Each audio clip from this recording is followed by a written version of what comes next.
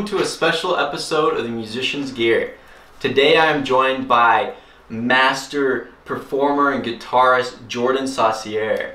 Welcome, Jordan. Hey, thanks for having me. Yeah, of course. So how today's going to work is Jordan brought his FM3 Fractal system, right? That's correct. And we're going to kind of showcase it throughout today's episode, and then also we have this bowl right here of questions from fans, and then also I wrote a couple questions in here asking you to marry me and things like that. Yeah. So let's just jump into it. So how long have you had the FM3? Yeah, I've actually had the FM3 since I've probably had it about 6 months now, roughly. I got it this past summer 2020, but I've been an avid Fractal user since about fall 2016. But I've had the FM3, their newest floor unit, since the summer. Okay, and before the FM3 you had?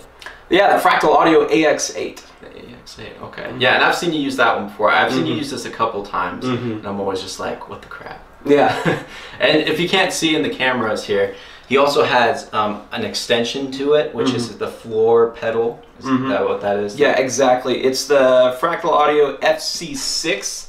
Basically, it's their proprietary foot controller that is very plug and play. It's connected and powered by XLR, and it just immediately knows what to do. You don't have to program anything. But basically, it's a glorified MIDI controller, but it's also really nice to just buy theirs. And then in addition to that, I also have the expression pedal, which again, you don't have to use their expression pedal, but gosh, you know, life is short. You may as well just buy theirs, and it lasts a really long time. My last one lasted basically 3 years, and wow. I would put it in a backpack, throw it on the plane, and it wasn't even really that well protected, and it lasted a really long time before it started to whack out on me a little bit. Okay. So this one's bigger than your previous one too, the expression pedal, correct? No, actually, the same size. It's the same size. What's smaller is this unit here. That was kind of what Fractal changed up for this round, is instead of a bigger unit that had 8 buttons, they went with a smaller unit that had 3 buttons that actually has a lower list price than the AX8. The AX8 was like $1,300 or $1,400 brand new when it first came out. This unit was $1,000 when it first came out because it's got fewer foot switches and a smaller footprint, which is why this looks bigger. And the idea is that you buy the extension pedal, and the price roughly matches what the AX8 was new. Okay, so this was like $300-$400. It was actually $500, so it's a little bit more. Money well spent. I definitely don't regret it.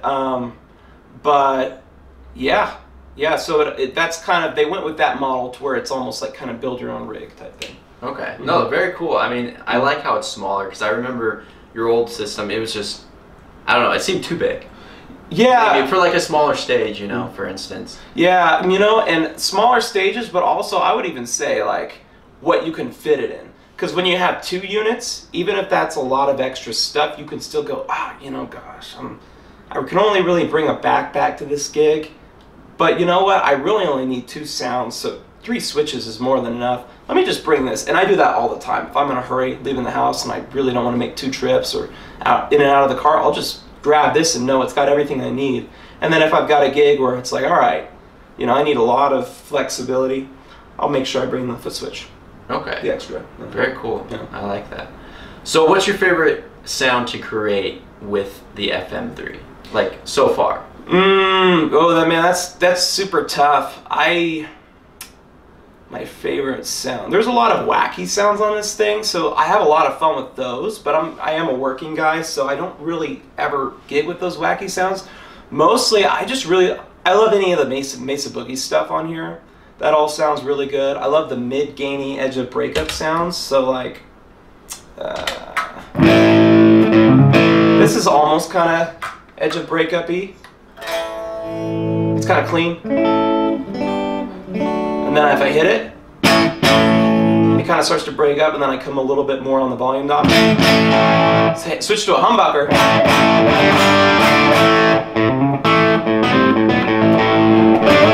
It's a nice, really great thing. And then if I need more, I just switch to another scene. and then I've got all the gain I need. But those are kind of like, those are my meat and potato sounds. I wouldn't say they're my favorite sounds, but they're just what I use the most. And yeah. Okay. And for those that you don't know, Jordan performs in how many bands is it?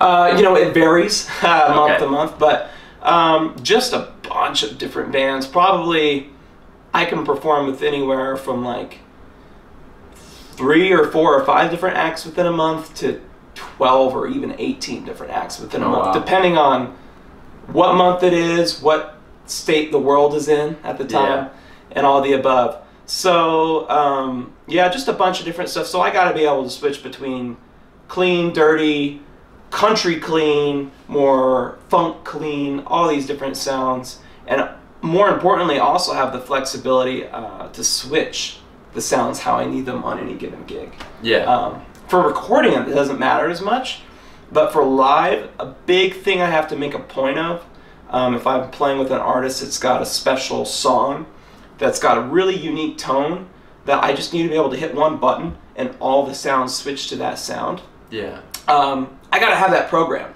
So really, that's actually where a lot of the magic with this unit for me comes from, is the ability to kind of just take the same sound I used maybe in the studio and know I can hit a button, boom, there it is live. Yeah. And you say, you told me before that when you edit things on this system, you actually don't, do it manually by your hand. You use a software to change the sound. So what software is that? So it's Fractal's free FM3 software. You can download it. Even if you don't have the unit, you can download it. You can't do anything with it, but you connect it through USB. Also, that was a new addition to this unit, was the USB does more than just act as a pathway for the controller. It actually also acts as an interface. So I can throw this in my backpack, and in the hotel room, I can plug this directly into my computer, and it's the interface as well. So it does send audio through USB. So that's really nice. But the point is it really is nice to have your computer and have that software, so that you're not kind of working on a small screen.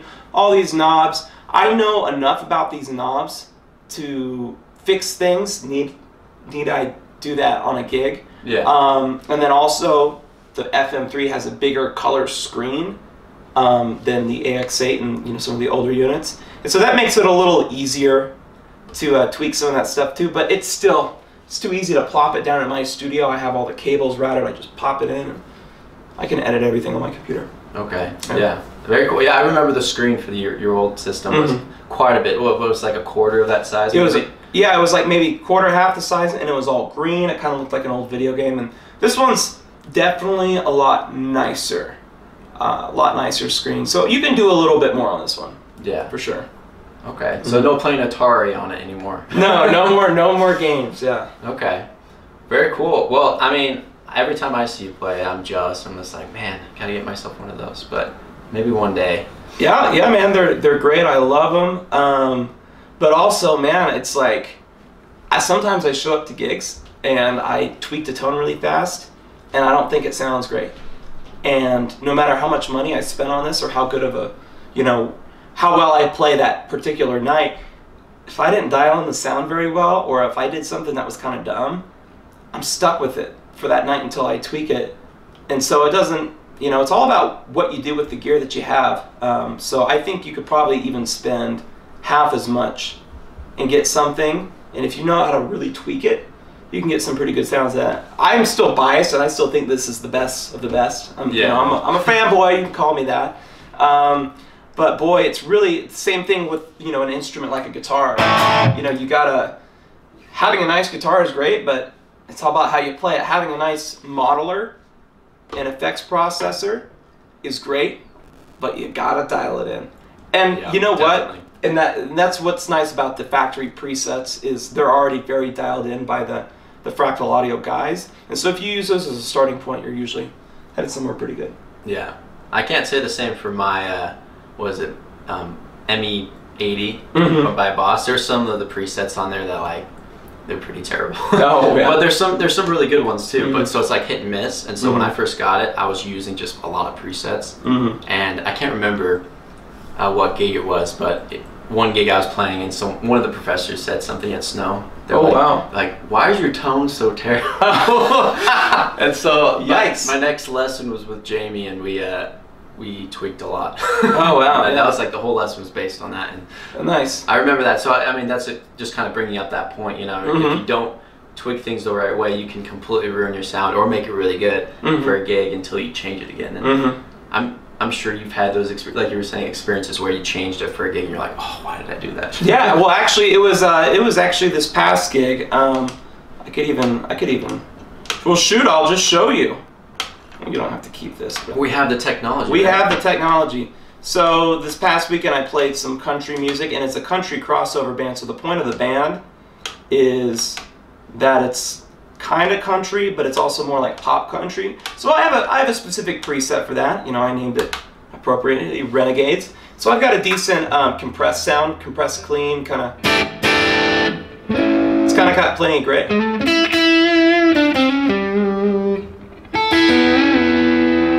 Then I've got them a little bit more mid-gainy. So it's definitely not gonna take your eyebrows off, but it's got enough to rock. And then I've got my drive sound. This is where I went wrong.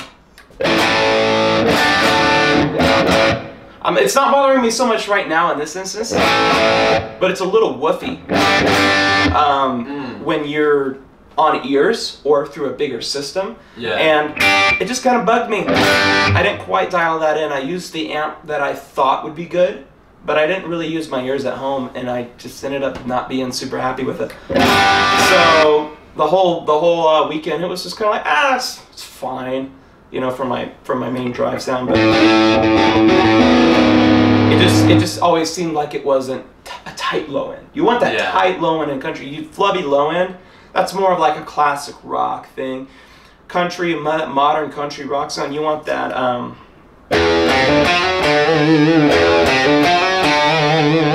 you want a little bit more tight. And like I said, it's not bothering me right now. But I think I maybe hear a little bit what you're saying. Yeah. But I mean, it could be like also what you were listening, you know, hearing through. I mean, we got these JBLs over here.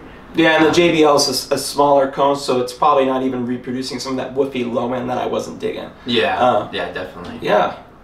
Yeah, but yeah, it's definitely a lot of it's going to be your skill set with the unit, your familiarity with the unit. And as an aside, I would honestly say people who are shopping for a modeler and they're trying to really nitpick and decide which one they want to go with, I think we're at the point now where if you get one of the big ones, the big guys, the Fractal, the Kemper, even, you know, the Line 6 Helix, it's great. What really you almost need to look for is form factor and CPU switching capabilities. Like, you got to get, like, if you're always traveling and you need this amount of this, you can bring this much stuff, and you have this kind of show and you need this many sounds. A big part of which unit you decide is the I/O and all that stuff. It's not really the ability to get a good sound out of the unit, because they all sound really good and you can all dial them in to sound really good. It's about like, I have a friend who agrees that this unit has probably some of the best modeling, but he doesn't use this unit and he uses a competitor simply because they offer in their line a form factor, so the Helix Stomp, that just happens to meet his needs the best. Yeah. And so he only uses his in the studio. Okay. No, that's interesting. I mean, I've also heard, like, I can't remember who it was, but it was an old rocker who was like saying, us like players nowadays and guitar players have it so good, because like all the sounds we can get, like you can pretty much get anything, and if you know how to use it well enough, you spend I don't know, more than a couple $100, at least, $500, anything above that range, it's gonna be great. And, like some of the top line stuff back in the 80s, and the 70s is like some of the cheapest stuff you can get, like not necessarily, but some. Is some of the cheaper stuff that you can get from like Guitar Center or whatever. So heck, I'd even say, sometimes the thing with digital units is you can show up to a gig, and this has been super reliable, but you never know what can happen in transit, especially if you've had it for a couple of years. You might hit the power button, and for whatever reason, it doesn't power on. There is no, well, maybe it's the tube, maybe it's just like, it's done, it's toast. So what I do is I travel with an iPad always, obviously, I mean, I think all musicians, iPads are super useful. Yeah. And then I have a little iOS interface. It's like the size of like a lipstick deal. And between those two things, I can immediately switch to iPad rig. Yeah. And I can just go for it. In fact, I even have the app on my phone too, just in case. But that really makes it capable. Oh, and I have the cable, the Y cable splitter. So if this were to ever go down, I have bias effects, positive grid. I have that app ready to go. And you know what? Is it as good as this? No, I don't even think. I think you can even tell a bigger difference. But it still sounds really good. And 90% of the gigs that I do, it would work really well for. If I was, touring with an A-list artist and it had to be just right, or I was like in an original band where it was really music focused and tone focused and art focused, it might be more of a buzzkill, but if I'm playing top country hits at the casino, it probably doesn't matter if the tone's spot on perfect. It's more or less, does it sound decent and can you hear it? Yeah. Well, that's important. I mean,